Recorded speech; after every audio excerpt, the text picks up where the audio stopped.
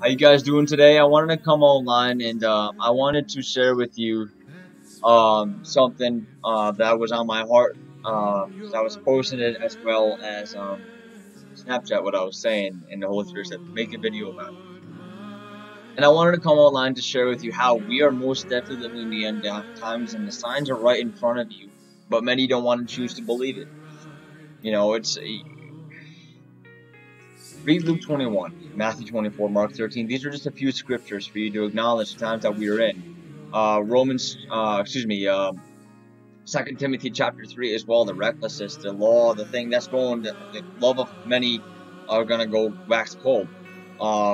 And it breaks my heart. You know, these birth pains that we increase, you know, many acknowledge it as climate change, and it's not climate change. What it is, it's birth pains. Just like when a woman has a baby, right? It's gonna increase and increase and increase the pain until the birth happens of the baby, correct? So that's just just like how Jesus is going to return. The intensity of these pains on the earth are going to intensify until the coming of until the coming of Jesus Christ, till He takes us, those who are truly His, living not in sin, living righteously, living holy, living by His ways. For He is the way, the truth, and the life, and no man cometh unto the Father but by Him.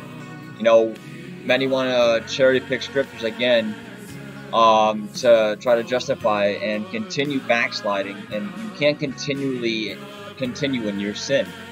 All right, that means you're fully not willing to give it up. The thing is, the devil's gonna push you and push you and push you, and he's gonna, until you give in. And then what is he gonna say? Oh, what did you do? He's gonna say, oh, you know, it's okay to do this. It's okay. He's gonna forgive you. He's gonna forgive you. But then what? He's gonna say, after you've done it, oh, he wants nothing to do with you no more. What did you just do? And he's gonna accuse you before God. He's gonna accuse you, say, look what he just did. And that's what he is. He's the accuser of the brethren.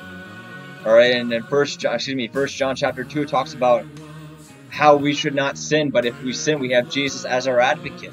We have Jesus as our advocate, the righteous, and who is a proposition for all of our sins. Okay, and but that doesn't mean we should continue in that sin. We should be reproving from that sin, changing from our ways, His ways. Repentance is a change of mind, a change of heart, to live from changing from our ways to ways to be Christ-like daily. We should not repent once and just continue in a life and continue. We should continue in a daily prayer of repentance, you know, and humble ourselves before God. You know, many say, oh, you know, if you repent, you know, this, and this. Repent. I repent because I love God so much, I'm humbling myself before Him. Okay, daily, like multiple times a day. Because I humble myself before God, because there's no greater honor than to serve the Almighty God. There's no greater honor. And anybody could, you know, want to, and if I've had a lot of verbal attacks, that's the enemy trying to get to me. But I know my soul is the Lord's. And they can do whatever to my flesh, but my soul is the Lord's. Hallelujah. But I wanted to say this as well, that Jesus is a lawyer, like our lawyer, and no American Bar Association can take that certificate away from him, because he has won. The battle is already won.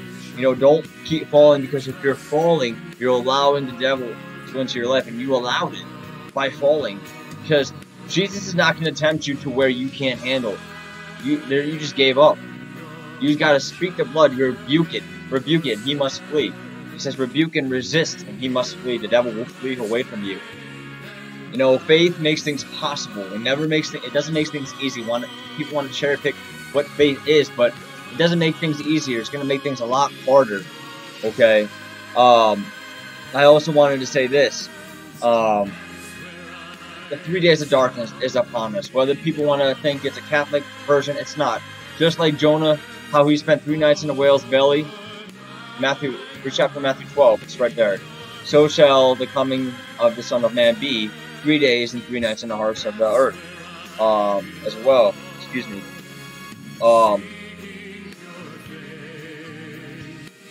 There's really no greater honor than to serve the Lord. Many people want to fear and say, oh, you know, I'm scared.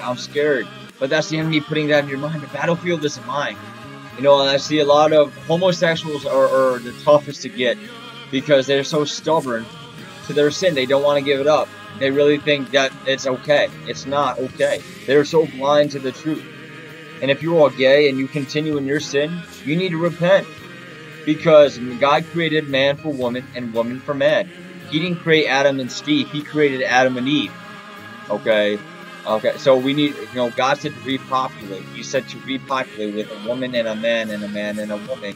You can't repopulate with a man and a man and a woman and a woman. Read Romans chapter 1. Leviticus, forget what chapter, but it talks about how if you sleep with a man as you do with a woman, that was already, actually, I have it on a screenshot that I took, for Snapchat that I repost.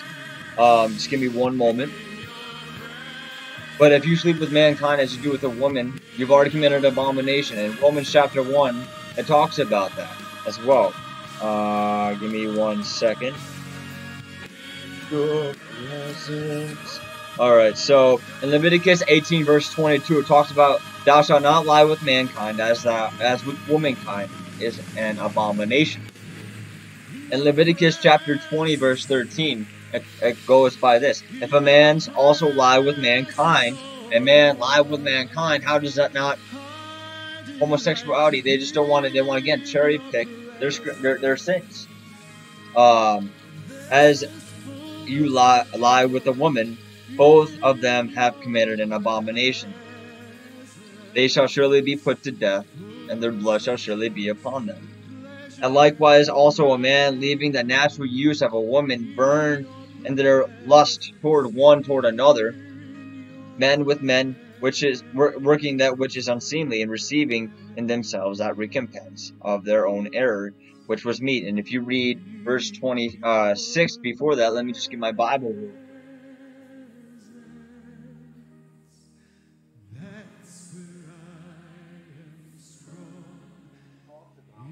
Lesbians, and I'll tell you also a scripture that talks about transgender in Deuteronomy 22 verse 5 as well. Just give me one moment.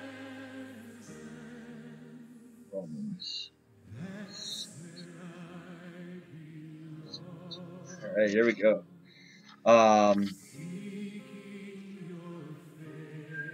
Alright, so here we go. Verse 26, as I read 27, for this cause God gave them up to vile afflictions, for even their women did change the natural use into that which is unseemly. That is against nature. And likewise also the men, leaving the natural use of a woman, burned in their own lust one toward another. Men with men, working which is unseemly, and receiving themselves that recompense of error which was meet. You know, and God's, again, He tells you He's going to give them over to your lusts, because that's what you care about more than Him. And it's a call over to your reprobate mind, and to do those things which are not convenient.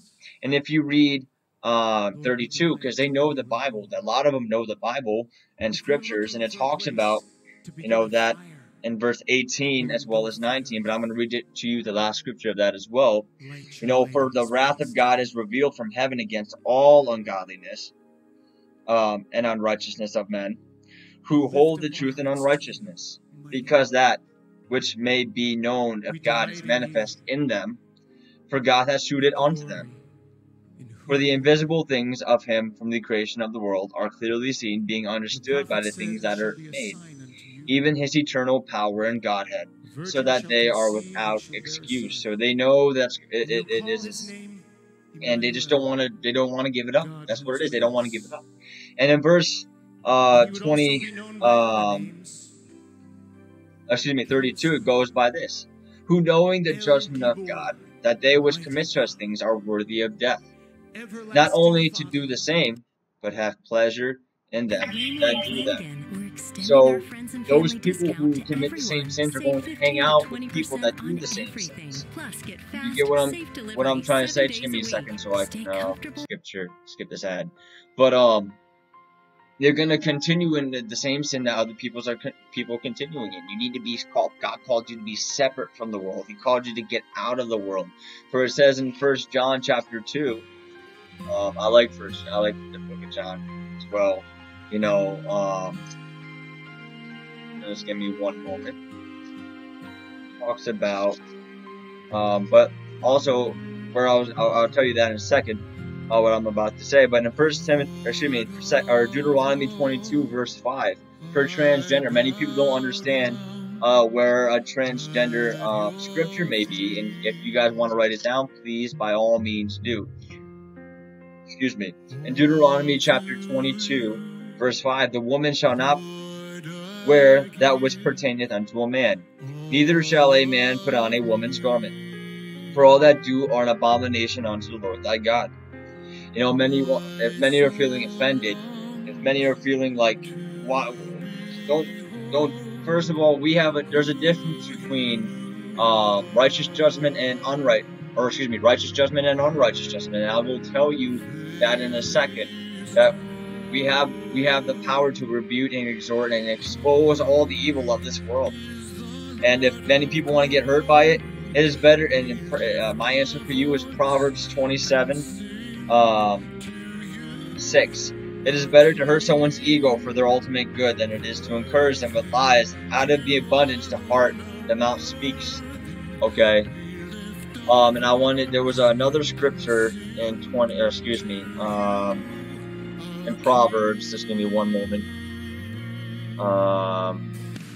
Faithful. Get which verse it was. Faithful are the wounds of a friend. In Proverbs 27 verse 6. Oh. Maybe I gave that to you. Maybe I didn't say the right verse. But Proverbs 27:6 goes as, the kisses of the enemy. Excuse me. Just give me one moment. I have to click it. Okay, here we go. Faithful are the wounds of a friend, but the kisses of the enemy are deceitful. Alright, again, Proverbs 27 verse 6 goes as this. Faithful are the wounds of a friend, but the kisses of an enemy are deceitful. Alright, so, and in Proverbs, John chapter 2 verse 15 and 16 talks about how we need to be out of the world, how we shouldn't be part of the world, because this is not our world. We are here just to preach the gospel, here to do the things for God, for His honor, for His glory. Love not the world, neither the things that are in the world. If any man love the world, the love of the Father is not in him. For all that is in the world, the lust of the flesh, the lust of the eyes, the pride of life, is not of the Father, but of the world. Okay, and it talks about, I want to say this again, repentance is a change of mind, to change our heart, changing from our ways of the flesh to live entirely in the Spirit. Not when pick and choose, but entirely in the Spirit. Okay, and you can't hide your sins from God. You can't hide nothing from God. He knows you. He knows everything that you do and everything that you think. You can't hide any of it. So stop hiding your sins, trying to justify it, trying to cherry pick scripture, and change your ways to the ways God intends. He is the way, the truth, and the life, and no man cometh unto the Father but by Him. He is the way, the truth, and the life. Okay, not part of the way, nor part of the truth, nor part of the life. And I wanted to share with you how we have righteous judgment. Okay, how we have to rebuke, exhort, and to expose all the evil of this world. Just give me one moment. Go.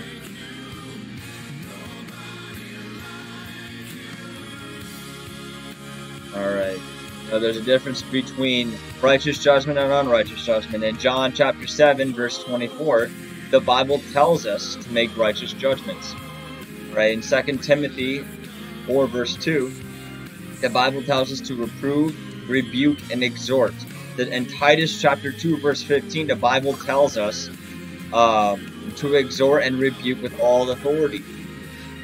In 1 Corinthians 2, verse 5, the Bible says spiritual work in the Bible, excuse me, 1 Corinthians chapter 2, verse 5, the Bible says the spiritual person judges all things. In Ephesians chapter 5, verse 11, the Bible tells us to expose evil.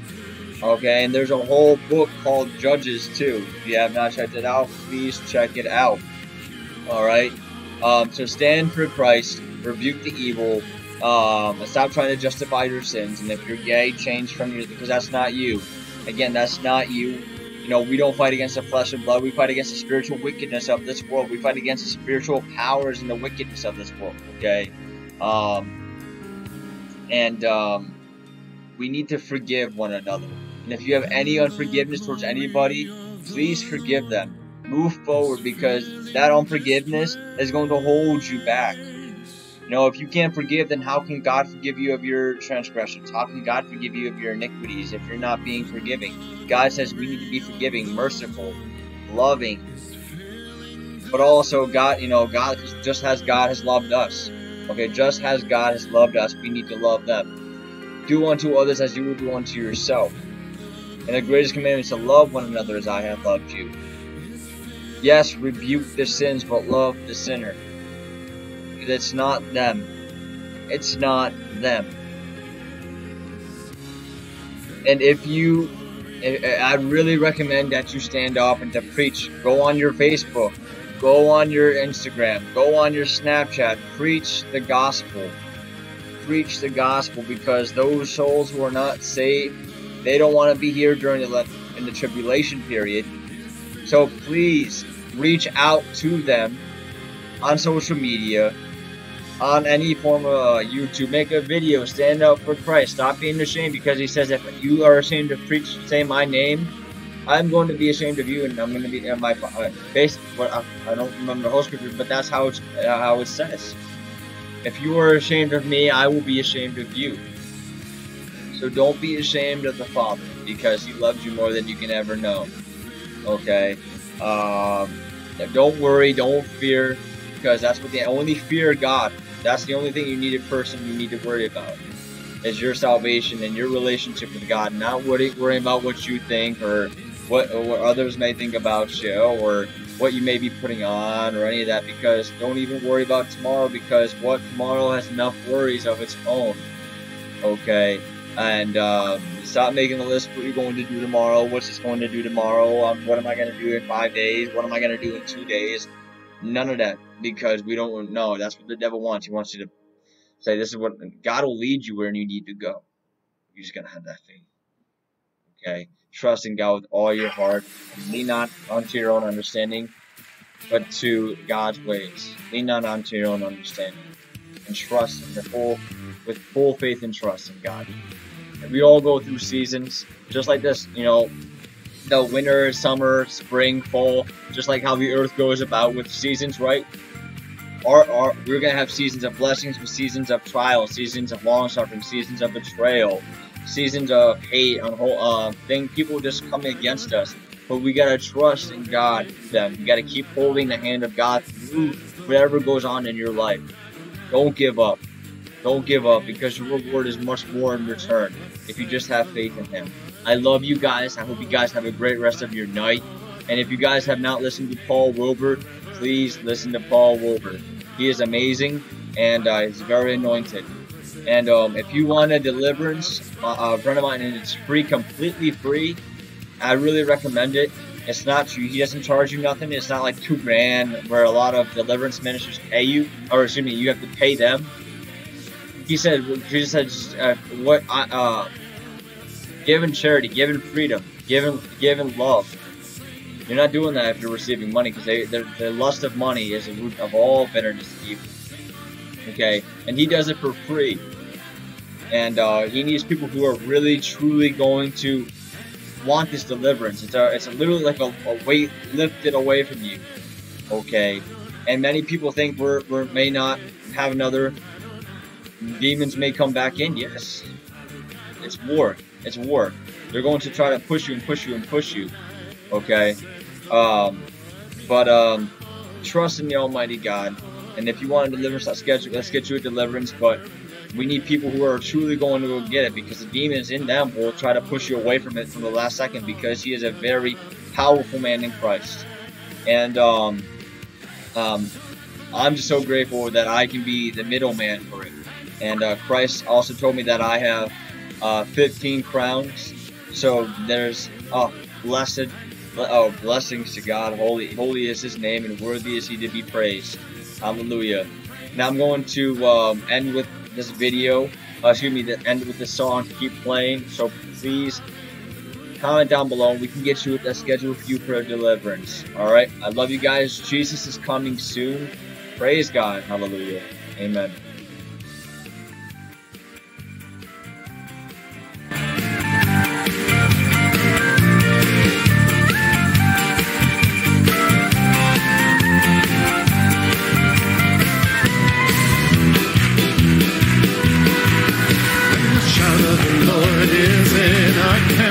It's a sign